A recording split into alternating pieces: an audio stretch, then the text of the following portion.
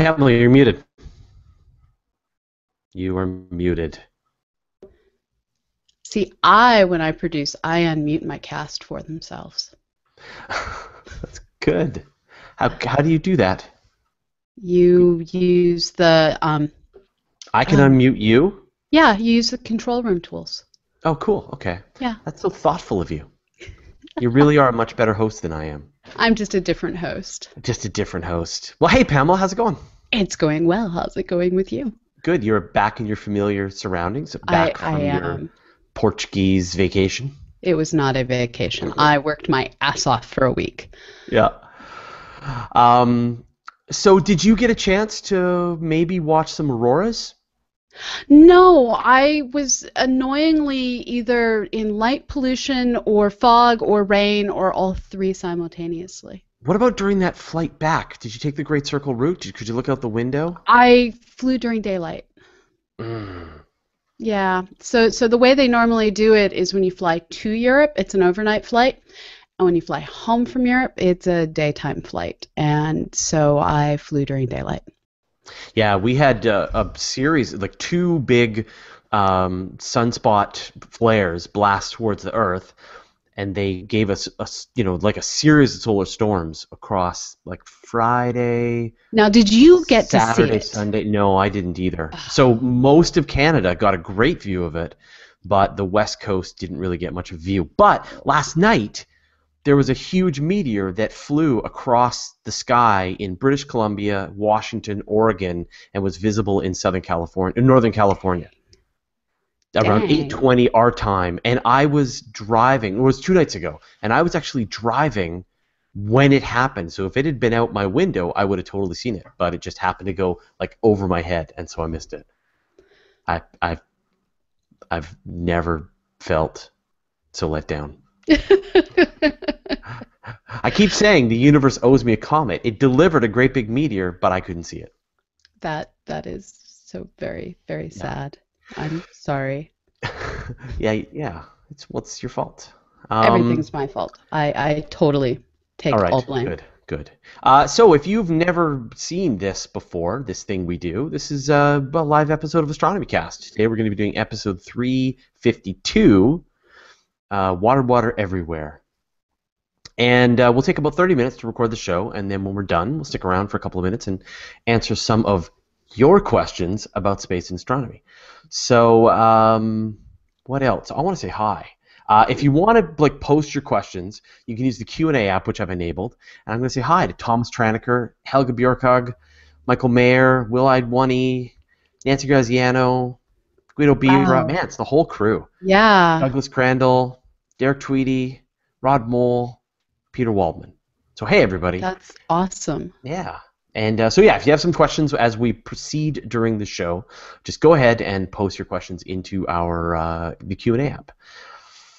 And so theoretically, this should be the episode that goes out next Monday, and there should be an episode coming out today from last week. Yeah, it's on the 365 feed. I need to poke at Preston, and if needs be, steal it from the 365 feed. Is that the DragonCon one? No, the one on 365 is they just stripped the audio out of our Hangout last week. Yeah. Right. So, okay. Okay. No, we should have the good audio, though. Yeah, no, I agree. Okay. Okay. Right, let's get rolling. Are you ready to record? I guess so. We can wait. No, I'm good. I'm good. All right. I'm wandering over to the software that requires me to press a red button, and it is recording in mono, as good software should. So is mine. Okay, great. Here comes an intro. Astronomy Cast, episode 352, Water Everywhere. Welcome to Astronomy Cast, our weekly facts-based journey through the cosmos, where we help you understand not only what we know, but how we know what we know. My name is Fraser Kane. I'm the publisher of Universe Today, and with me is Dr. Pamela Gay, a professor at Southern Illinois University, Edwardsville, and the director of CosmoQuest. Hey, Pamela, how you doing? I'm doing well. How are you doing, Fraser? Good. Have you got anything interesting to say about Cosmo Academy? We have a bazillion classes going on, so sign up now. Please, please, please. Yeah, I don't think I'll do the long version of this where I just listen everybody. Cosmo Academy is the greatest thing you could ever want, and you get to have these classes with amazing PhD researchers, and they'll teach you everything about black holes and observational astronomy, and it's the best, and it's a reasonable price, and you can learn from these brilliant minds. So if you haven't already, go sign up. Why wouldn't you? All right. Cosmoacademy.org? Yes. Okay. So wherever we find water on Earth, we find life. And so it makes sense to search throughout the solar system to find water. Well, here's the crazy thing. We're finding water just about everywhere in the solar system. So this changes our whole concept of the habitable zone. All right, Pamela, you put this one on the docket. What were you getting at? Well, so it used to be like when we started this show, when people started talking about habitable zones and stuff, they were figuring, well, like that Goldilocks place where it's not too hot, it's not too cold, and you're able to support liquid water on the surface of the world. Well, we're now kind of finding liquid water everywhere in the solar system. Um, And it's appearing more and more that what's actually required is something to prevent it sublimating away into the atmosphere, and a good case of gravitational squishing. Right, which giant planets provide that in spades. Yes. Yeah. And then we're also finding places with water that I know I never expected. It looks like the World Series, formerly known as a planet, now known as the largest asteroid, still getting called a planet by some. It's a dwarf planet. It's a dwarf. So Ceres, it's starting to look like, even though it's not exactly undergoing tidal heating from anything, it looks like it may have cryovolcanism, which means maybe it also, for some weird reason, has subsurface oceans. So it's getting to be a pretty watery solar system out there. Right. So in the olden days, 7 years ago, well, older than that, astronomers figured the water was on Earth. The Earth is where the water is. That's that. Maybe Mars, but probably not. That's we can see that Mars has some ice caps. So maybe there's some water there. Dry ice accounts for that quite nicely. Yeah. But isn't there water? Couldn't they detect water mixed in that area? So anyway, yes. Yeah, and so that's it. And then, and then they know that there was icy moons around Saturn, and there's comets and all this kind of stuff. But it's all frozen snowballs. No water, no liquid water to be had. So what is our new understanding, and how are people sort of discovering this? It's really kind of shocking. What we're now finding is Mercury doesn't have liquid water, but it does have water in the permanently shadowed regions in some of its polar craters. We are finding Venus is still a nasty, acidic, don't want to go there kind of place. We're not going to talk about it because really it doesn't have water. Wait, but what about below the surface? I mean, there's more water on Earth below, there's mountains and mountains of water below the surface. Than we ever knew, that we're finding these pockets, but 10 kilometers down, mixed in with the rock. And so you get 10 kilometers down on Venus, it's a different place, right? Well, and we don't know. I mean, the crazy thing about Venus is it's one of the weirdest surfaces in terms of not understanding its volcanic history. It looks like every large period of time that we don't really know, it pretty much has a massive outbreak of volcanoes the way a teenager might have an outbreak of acne. It just, the whole thing balloons up at once and resurfaces. Now the question is, in the process, is it outgassing all of the volatiles that are stored deeper down? What exactly is going on during this massive process? We don't really totally completely understand. Right. So Venus we're going to put into the other category of not really well understood in that category, but covered in really gross, nasty we'll put it in the send more rovers category. I'm not quite sure we're ready for rovers there, but balloons that circulate in the atmosphere. No way. is it Jeffrey Landis came up with a Stirling engine that could keep a rover going on the surface of Venus for months. Awesome idea. Not planned to be built by anyone at the moment, Yeah, though. but in my mind, I'm Okay. speculating. Okay. So Please so continue. yes. So Earth, we kind of know we're kind of covered in water. The near-Earth asteroids that we're generally contending with, they rotate. They generally don't have ices on them. You occasionally see evidence of volatiles have escaped. In the case of those that are really dead comets more than they're plain old rocky asteroids. But for the most part, near-Earth asteroids in the inner part of the asteroid belt is a dry place. This is because the sun baked everything dry. I kind of bypassed Mars in there. Mars, liquid water that's extremely salty is what it appears. So it has briny water that is able to stay liquid at significantly lower temperatures than non-salt water can. That's good Um, enough for life. that's we sure have salt water here on Earth that supports life, Ah, and so this salt water is a bit saltier, more think Dead Sea than Atlantic, but uh, there's potential there. So Mars has, it appears, subsurface water in the form of briny water.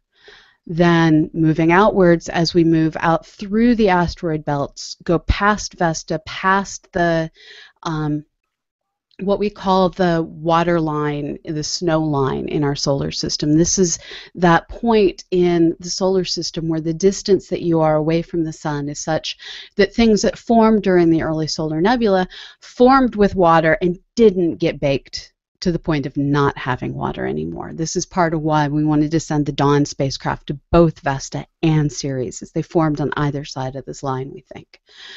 Well, now it's appearing that as we've been observing Ceres in the ramp up to getting the Dawn mission there, it's kind of looking like it may have cryovolcanism, which indicates water. That one's kind of confusing. Then as we move out, we have Jupiter next. We already knew Europa, subsurface water, ice on the surface. It's kind of water in different phase states. but it's not the only one. I mean, that's the. It's not. No, it's looking like Ganymede has water, Callista has water, Io is another kind of baked kind of Yeah. place, lots of nasty volcanism. Kind of awesome, but not really a watery kind of world. But then as we move out towards Saturn, we find the tiny worlds like Enceladus actually appear to also have these subsurface oceans as well. And so it's kind of like subsurface oceans everywhere. And there's the question of now, what are we going to find when we get to Pluto? Pluto, right. So Pluto and Charon are certainly close enough that perhaps, maybe, sort of, you could end up with some sort of tidal heating. Don't know, probably not. But wow, what if? Mm-hmm. So yeah, the solar system is turning out to be much more watery than previously thought. So, of all of those places, which one is the best candidate? Which is the best place for us to look, do you think? The one that I didn't name, Titan. So Titan, you actually have massive organics already in place. This is a world that has methane and ethane at the transition point where they can go from vapor to liquid to solid. And with that triple point in play, you end up with a whole weather system. You end up with lakes that, depending on where they are either methane or ethane. Majority, it's looking like they're majority methane. But there is also water in this crazy environment. And so you have all the organics. You have a complex water cycle, or liquid cycle rather. You do have water. So that's an excellent starting point. And as has been noticed before, its atmosphere is actually out of chemical equilibrium for what you would expect for a system that doesn't have life at that particular distance from the sun. So there's already this weird, okay, there's either chemistry we don't understand or there's life. But it would be underground. That the surface of Titan is cold enough to freeze methane and have some methane snow. So you got a ammonia ocean. So you need to go underground, under the surface, and that's where you could have these reserves of liquid water. Well, and you can also have, perhaps we don't know, life that lives in the methane and ethane. Yeah, that's a whole other kind of life. Yeah, and we know our planet Earth had methanogens in the past, so the idea of a more methane-oriented life form isn't even alien to our own world. Whoa. And so then there's this idea of panspermia, right? We did a whole show on this idea that life is moving around the solar system. And we know this for sure. We found meteorites from even Vesta, right, and Ceres, and from Mars and the Moon, and we find these in Antarctica.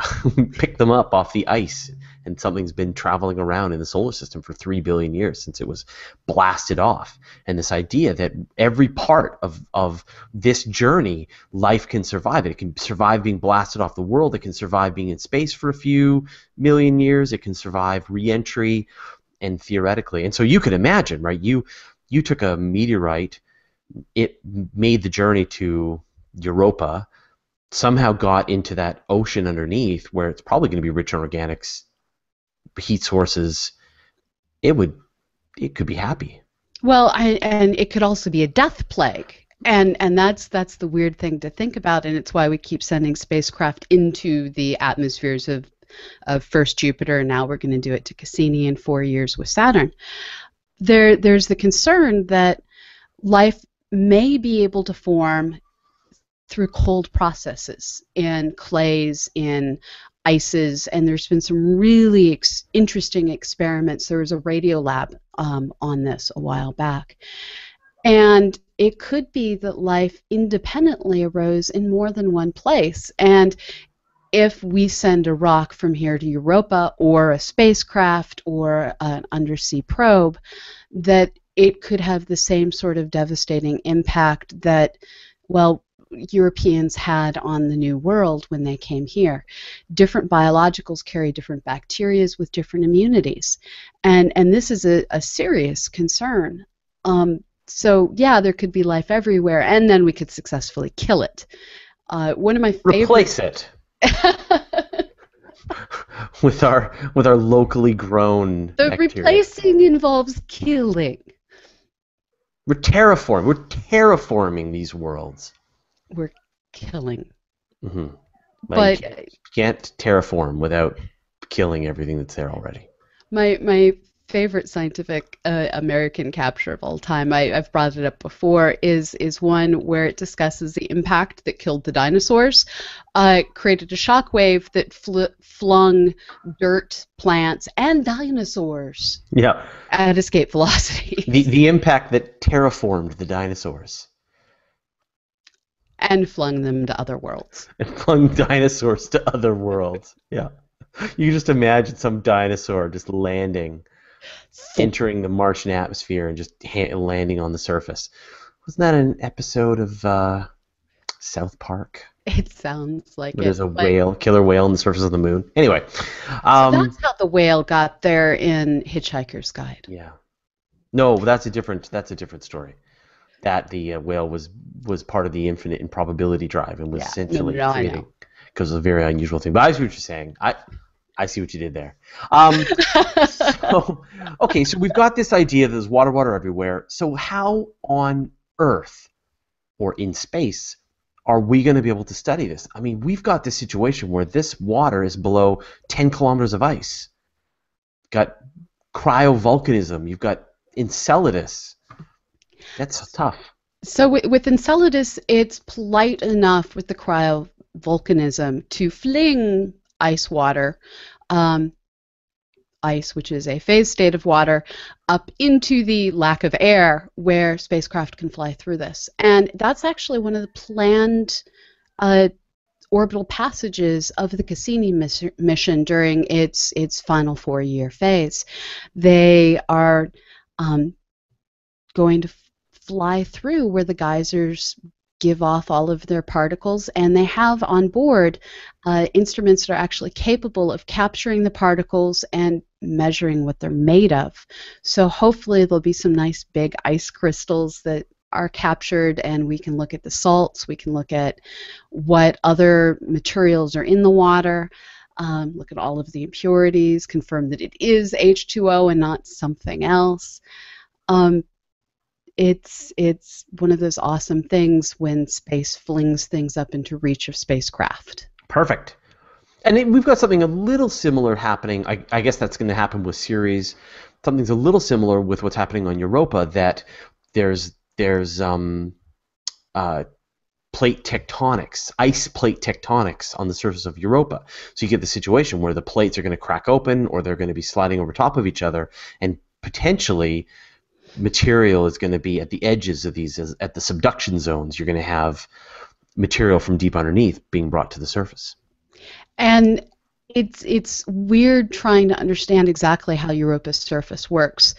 And Enceladus is, because it's a different mass, even weirder physics in some ways. You have the tiger stripes on Enceladus, which appear to be where the water's escaping. And then with Europa, we actually can see all of the organic materials that get sprayed down as the water particulates come back down along the cracks. And with Europa, it's this mix of tidal tectonics and weird hydraulic effects that we're only learning to understand by studying how glaciers are interacting with the seas. Yeah, it's like the plate tectonics on Earth, but as you said, it's hydrodynamic forces, not rock, which has different physics.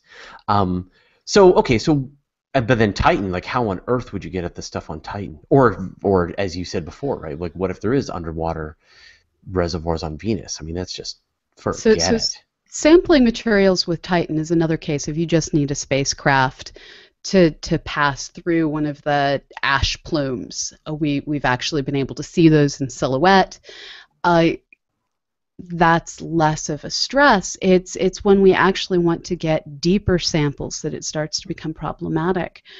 We need that sailboat on Titan. Well, yeah, that would work. I heard this great description. Titan's surface is such that you could pretty much send anything you wanted, and ideally you'd want something that can go back and forth from swimming to flying to roving. And you have the winds, you have the lakes, you have the, we think, mostly solid surface. And so you're in this amazing situation where any spacecraft goes. Well, you could fly on Titan. If you had wings, yes. You could fly around on Titan just with your arm strength, because the gravity is so low, and yet the density of the atmosphere is so high. It's like twice as dense as the atmosphere on Earth. Like, you don't realize that there's this moon that has this dense of an atmosphere that you could work. Of course, it's cold enough to freeze methane, but don't let that worry about it. And the reason it's able to retain this atmosphere is because of that cold. The atmospheric particles are moving so slowly that they're not randomly colliding and hitting escape velocity with their rebound velocities. So Mars is just enough warmer that it struggles a lot more to keep its atmosphere. Yeah. So I guess it sounds to me like you're saying, and tell me if I'm wrong, you think we should send spacecraft everywhere. Well, yeah. Why not? I mean, it's an awesome solar system out there. Every world needs its own spacecraft. We should have HiRISE cloned and sent to orbit moons. Curiosities on every place with solid surface. Yeah. And unfortunately, the one frustration is we're kind of out of our nuclear sources for power. And Curiosity, it's going strong, but what do we do further out? And we can't go back to Spirit and Opportunity's usage of solar panels, because as you get that far away from the sun, you just don't get a high enough density per square centimeter flux, basically. Yeah. By definition, you're out in the cold. Yes. And you need a nuclear reactor. I'm sure that someone will think of something. I'm sure Well, someone's going to yeah, bring some program back online. you say that, and that then Congress gets involved. The problem is the word radiation is involved and radioactive, and you They don't have mind to. building bombs. They don't mind building bombs, but they've actually even largely gotten out of that business. So the question is, how do we turn on a facility to create all of the isotopes that are needed for these radiothermal generators? Well, the Chinese will do it then. Yes, that's probably true. There you go. Problem solved. Um, all right. So, but then there are some missions in the works right now, and there's some stuff that's heading out right now. So, are there any missions that are even gonna get anywhere near trying to help us understand if to follow this trail and continue on this investigation? We are looking at some European missions, JUICE in particular. Um, Basically, we're going back to Jupiter. And as we look more and more at Jupiter, as they plan out these missions, you always have to worry about losing your pet instrument, losing your pet probe.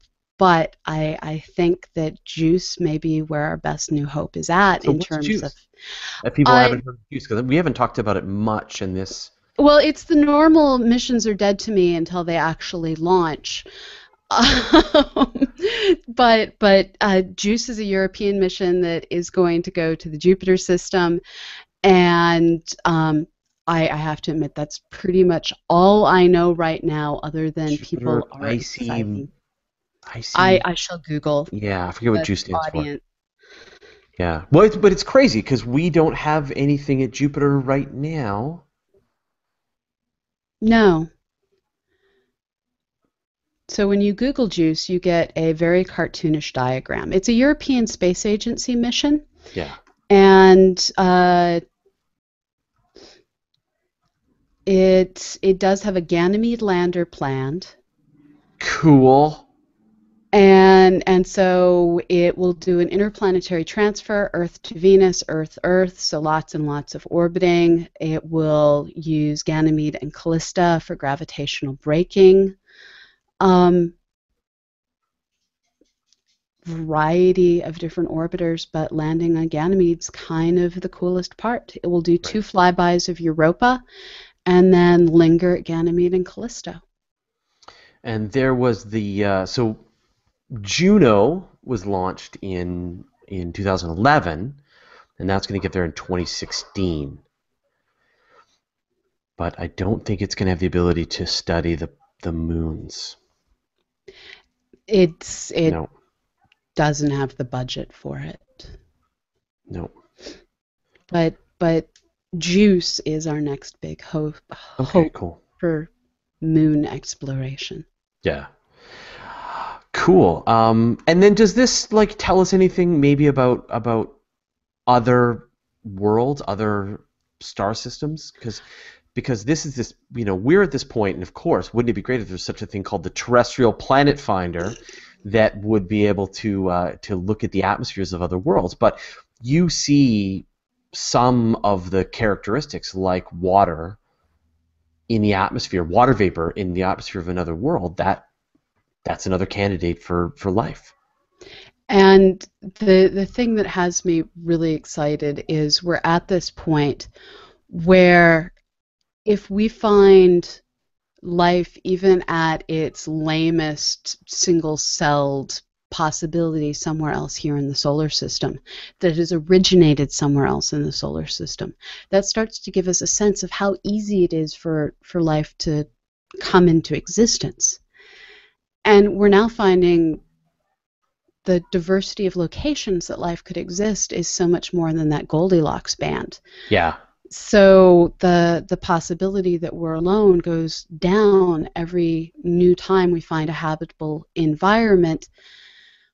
But the other side of that is if we start exploring these liquid environments and we never find life anywhere else, then maybe we do need to slow down and start thinking that maybe it is harder to get life than we'd hoped. So we're at Oh, the point of being able to start getting better numbers for that great Dirac equation. Sorry, not Dirac. That great the Drake Drake equation. equation. The great Drake equation of how probable is life? Yeah. All right, cool. Well, thanks, Pamela. Thank you. All right, let's save. Yep. Hold, please.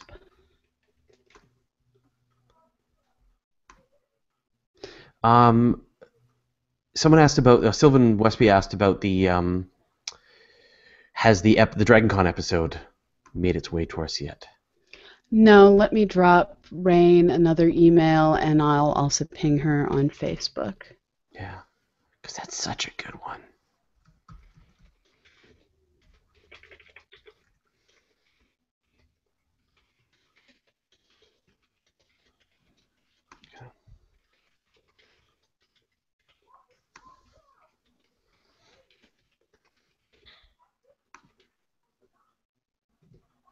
Sorry, just give us 1 second. Just exporting.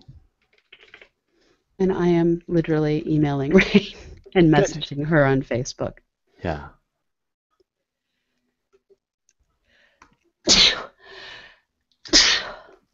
And sneezing.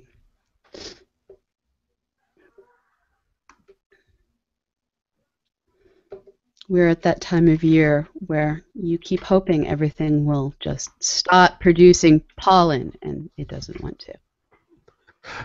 There is no real distinction between what allergy season is anymore, is there? This year, we get this span of time in August when everything dies, and I'm good with that. And then they have nice dry corn to harvest, but this year nothing's dried out, and the corn is bigger than I've ever seen it, and there's still corn smut in the air. And yesterday I got thoroughly made fun of for saying I can't wait for all the corn to be gone, and it was like, it's just going to come back next year. Yeah, I live in the land of corn. Okay, so here we go. Get ready. Okay. Are you ready? Ready for Yes. questions? Next-gen rover that can carry detachable, terrestrial, submersible, or atmospheric packages depending on the target environment. This is a conversation we've had a bunch of times, which is that they need to settle on a space-based platform and a ground-based platform, and then trick them out with the different capabilities that are required for the mission, and get really good at building curiosities. 10 curiosities. And this goes back to the way a lot of the early probes were. Even Cassini, to a certain degree, was built on the same platform as Voyager 1 and Voyager 2 were. For a long time, we were building off of a set platform that had swappable stuff and things, but it was proven technology that they just kept upgrading and upgrading. But we really have gone very much into the let's reinvent the wheel. Yeah, and it really is. Let's reinvent the wheel. You look at what Rosetta looks at, and look how different it looks from Mars Express, and how different that looks from Epoxy, and how that looks different from Juno. And like each one is literally from the ground up. Well, not entirely. To be fair, they do often use the backup instruments from one mission for a new mission. So Lunar Reconnaissance Orbiter, for instance, has cameras identical to one of the Mars missions. Right. And I mean, you can see that does make a certain amount of sense, that for the mission you're going to want to have the structure. Like if it's Kepler, it's going to need to have a big mirror, a primary mirror, and it's going to be very different if it's going to be a gamma ray telescope, and it's going to be very different if it's going to be so there is a certain amount of that, but I don't know, it still just feels like it's not as efficient as it could be.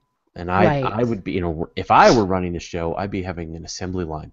Did you hear, this is totally off topic, but did you hear that Elon Musk said that they're not taking SpaceX public? And no, that's kind of awesome, actually. Right, and he said the reason we're not taking SpaceX public is because SpaceX's job is to create a city on Mars. And if their shareholders get involved, they're going to want to make money as opposed to build a city on Mars. And so SpaceX will never be a public company. That is all kinds of Isn't awesome. that just so great? You're just like, yeah, now that's commitment. Like, because he's turning down, because like, what that means to him as the CEO and big shareholder is he's turning down billions and billions of dollars. But he knows that if it becomes a public company, it will not be the place. It will no longer try to get people to Mars. It's amazing. There, there's a difference between the things that you have to do to create the best possible product and the things that you have to do to create the most profitable product. And I hate it, but too often quality and advancement fall prey to we need to build the cheapest thing that earns the highest profit. Yeah, yeah. I just thought that was wonderful, Yeah, and just yeah, like I what a agree great thing to say. completely. Roshan Bakari asks, can water in the moons of Jupiter or Saturn be different colors because of microbial life? I, yes. It can also be different colors based on what minerals are in it. If you think about it, the processes that end up creating different colored liquids at Yellowstone, there's no reason that those exact same mineral and bacterial the processes couldn't also happen anywhere else in the Yeah, solar system. is it Rio Tinto? There's this red river in Spain that's Yes. a lot of it is you know. That one's a little more algae driven, but Yeah, in yeah, terms of the springs, the hot springs, volcanic springs that they have at Yellowstone, a lot of that is strangely colored due to mineral processes rather than yeah. due to algae processes. Guido Bieber asks, Ganymede lander on Ganymede and Titan? Yes, sir. So, um, agreed.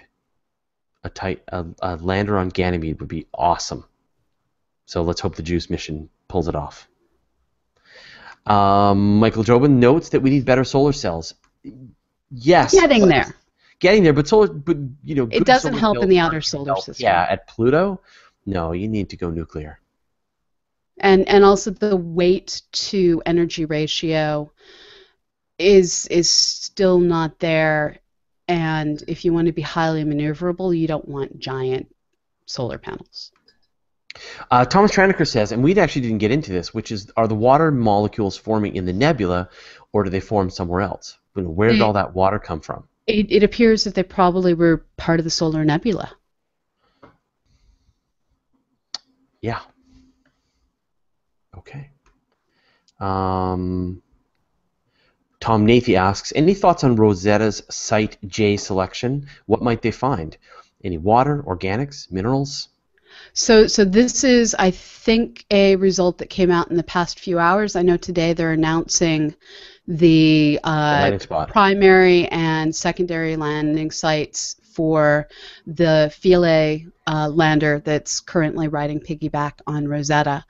Um, I have to admit, other than knowing that there's 3 potential landing sites on the body and 2 on the head of the great duck, um, I don't know which are primary and secondary yet.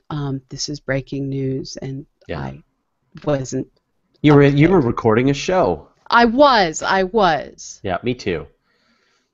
I'm sure we'll cover it in the weekly Yeah. Space Hangout. Um, Hannes Raiden asks, could a planet have surface water like Earth even outside the habitable zone?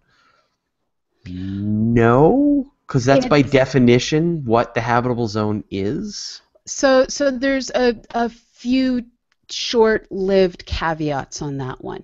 One of the reasons that the Earth is so warm is because we have a lot of radioactive decay going on deep within the planet. This generates heat. Heat is given off. We end up giving off more heat than makes sense if it was only due to solar heating.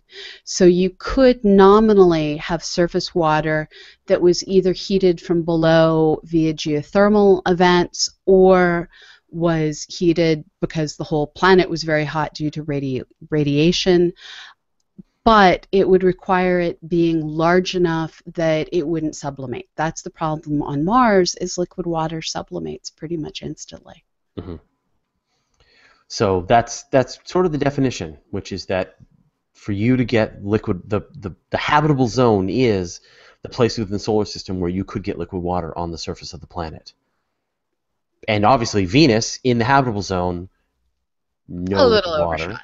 Mars, in the habitable zone, no liquid water. So it's it's a rough guide. It's not Well, and specific. I really think we just need to toss the whole idea out the window because tidal heating is so much more important than we'd really given thought to. Um, Will-eyed Oni says we need to be sending out probes like the Empire looking for the rebel base. Agreed. That's what Yes. you want. You want these Yes. probes, little probes that are just going out one after the other, so many different destinations. We don't talk about the big spacecraft. We talk about the fact that there's 40 probes orbiting Mars. They don't even have names. They're all over the place. They're landing, they're probing, they're prodding, they're exploring, they're swimming, they're There's everywhere. a great plan that, as near as I can tell, is not being built by anybody that was presented at the Rome European Planetary Sciences Conference, I think in 2010 or 2011, I don't remember which. The plan was to essentially throw lawn darts at Venus, and they buried themselves except for their little radio antenna. And they had a splayed out solar array, and I heard someone else say similar for wanting to do that on Mars, and the idea of sending out these lawn darts that would study weather and seismographic events. That was awesome. Uh, Challenge. What is the smallest feasible spacecraft that you could just send to Mars that could communicate back with Earth? Like I think that would be interesting to see what that would look like. Some tiny little spacecraft that Yeah. has enough of a transmitter to be able to communicate from Mars back to Earth. The real issue, I think, becomes how much fuel do you need? Um, Yeah, no, I mean this is I mean you will need some, but you'll probably need a lot less than something bigger. The point being that could you then get, you can imagine fairly small probes. In fact, you just need small probes that then orbit Mars, and then they communicate to some communications array like Mars Express or something that could right. then get the communications back to Earth, and then you don't need a very big spacecraft at all. So I think I don't know. It feels like in this era of miniaturization, with what we're seeing with the microsats, the nanosats, the things are starting to get built, the picosats, and launched for pennies on the dollar. Yes. You could start to see some of those technologies get sent to some of these other planets. Like, I just want to send lawn darts that have radio transmitters and solar panels to yeah, Mars to look at seismographic events. I mean, one of the things we're pretty sure it's a tectonically dead world, but but is it? and we've done a certain amount, but it would be cool to have that full planet weather Yeah. grid and just looking to see what sorts of tectonics do you get with the evaporation of, or sublimation rather, of the poles? What Totally. there's active dunes. Imagine if we had a good GPS system around Mars and we could measure how the dunes are moving. The same is true on Titan, where it also has active dunes, and Yep. we need weather systems. Michael Meyer asks, could there be a gas giant closer to its star than Jupiter with moons with surface water? Yes, Yes. Okay. Endor could exist. Totally could exist. In fact, we would get a double. It would get a double warming because it would be in the habitable zone, but also it would probably have the tidal flexing from its planet. So you might get the tidal flexing keeps the Yeah. bottom of the ocean warm, but the rays from the sun keep the top, and it keeps it in balance. So I think you could totally get that. Tom Trelesky says, life may be nice, but can we use the water to create fuels for our space travels? Helium or Really? hydrogen and oxygen useful elements. Absolutely. Yeah. Yeah. And this is what Mercury would be great for. This is what the moon might be great for, is if you can find these deposits of ice, you land your spacecraft, So you I think the word great is a little bit of an overestimation because it's still going to be a bear to extricate all of the water from the minerals. So it's more a matter of could you? Why, yes. Is it easy or efficient? No, not so much. you get like some short period comet and you just move it into a nice orbit that's Earth trailing. And so it's just following the Earth and you just refuel there. There's a book called, I think, Leviathan or Leviathan Wakes that talks about future asteroid colonies mining their ice from the outer icy bodies and bringing it in. And Michael Myers is noting, he says, I saw things. So, like, how cool is that? Death Valley, salt pool, little critters swimming in the water. Yeah, it's kind of amazing. Life likes to live everywhere. Yeah. Life will find a way. Um, And there is actually a new form of life found deep in the oceans, these little mushroom-like critters, and they can't figure out where to put them in the tree of life. aw. All right. Well, I think those are the questions that I wanted to pull out of this. So Okay. thanks, everybody who participated. Really appreciate it. And we will see you all next week. We'll see you next week, Pamela. Anything to That's announce? Anything great. to mention? No, maybe next week. Right now, it's simply returning from travel and trying to get everything under control.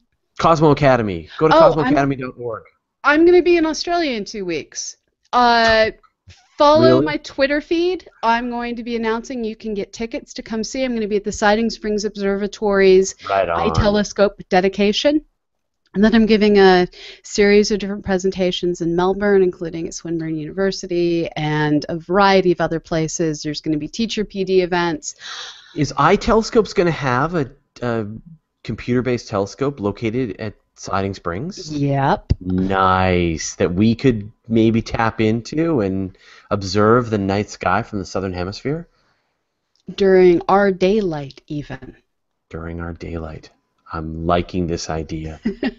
Say hi to everyone there for me. I will. I will. Awesome. All right. Well, thanks everyone for watching. Thank you very much, Pamela. Where can people find out more about Dr. Pamela Gay? You can find me at cosmoquest.org, and you can find my more personal rantings at starstrider.com. And are you on the Twitters? I am. I am, in fact, at Starstrider with a Y because I wasn't thinking when I was in my early 20s. I'm at FCain. It's very easy. FCAIN on the Twitters. And yeah, and then all the other places, the Universe Today's, and of course the work I'm doing over on HeroX. All right, well, thanks, Pamela. It's great to see you. Thanks, everyone, for watching. We'll see you all next week. Bye-bye, everyone.